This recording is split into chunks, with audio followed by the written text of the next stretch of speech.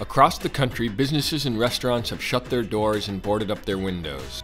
But in the heart of Minneapolis, restaurant owner Tommy Beavis of Pimento Kitchen is taking action and giving back directly to protesters and the local community. We are open and we are here for the community. We're not boarding up, we're here as one community. I'm Tommy Beavis with Pimento Jamaican Kitchen. Pimento has always been that safe space for the community. As a business owner, I recognize how hard we work to build our empires. And it is hard to see how in the blink of an eye it can be gone, whether it's through protests or whether it's through COVID. At the end of the day, what makes a business is its people.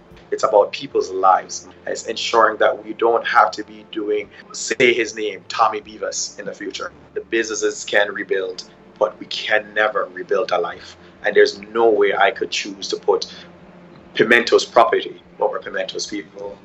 Over the past few days, the Pimento Kitchen staff and a team of volunteers have worked to turn the restaurant into a donation site where individuals can both pick up and drop off essential supplies. Donations coming straight into Pimento.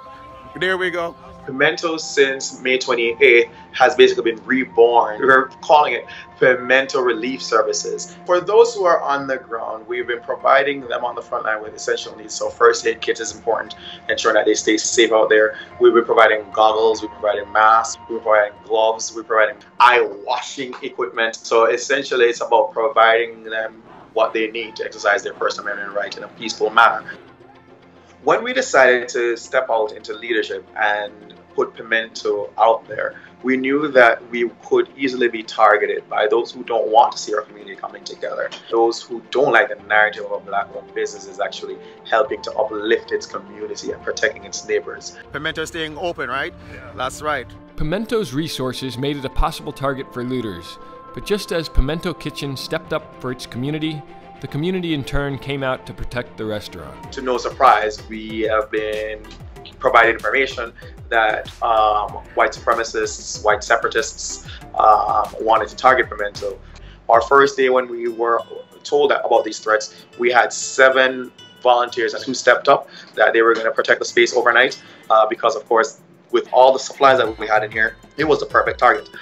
Thankfully, the community has made sure that the show of force has deterred any potential targeting. We had 250 plus volunteers who showed up to help Pimento.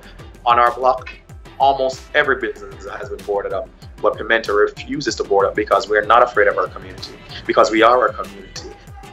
Remember what this is for. This is for honoring the fallen and protecting the walking. If we can't get it right now, we will be having this conversation again. My hope for Pimento and for Minneapolis, I'm very optimistic.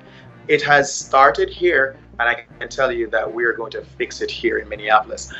During times of revolution, there are so many different directions that one may choose to go, but at the end of the day, it is about the end result, which is not just about justice for today, but justice in the future through litigation and through, of course, legislation.